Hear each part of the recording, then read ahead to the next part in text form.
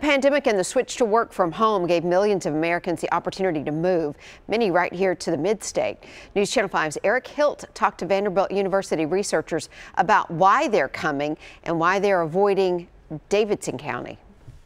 It's no surprise that over the last year, more people have moved to the mid-state. The growth in the city itself, it's hard to kind of distinguish because it's just all growing. But Vanderbilt University researcher Peter Haslag says new data shows where that growth is happening.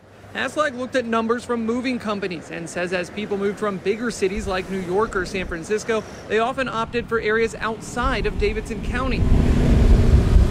Places like Franklin. Even within the moving to Nashville, they're choosing to locate more on the outskirts. Haslag says Williamson County was ranked 7th in net inflow, 5 spots ahead of Davidson County. If people are flocking to these kind of mid-sized cities, and then they're choosing to locate a little bit more outside the urban centers. Haslag says one of the main causes is people's ability to work remotely, something he says is an indication the trend can continue beyond the pandemic. The fact that we're seeing people actually state that they're moving for remote work reasons says something about their expectation about the future. And he says this data can help state and local leaders plan where and how much to grow. We're seeing growth here, I think, for a lot of different reasons, seeing growth here, both in the urban core as well as outside. But I think thinking about the city a little bit more, it's likely that we're going to start to see some companies move, or at least have satellite offices in some of these suburbs. And so people will be more willing to live out there. In Franklin, Eric Hilt, News Channel 5.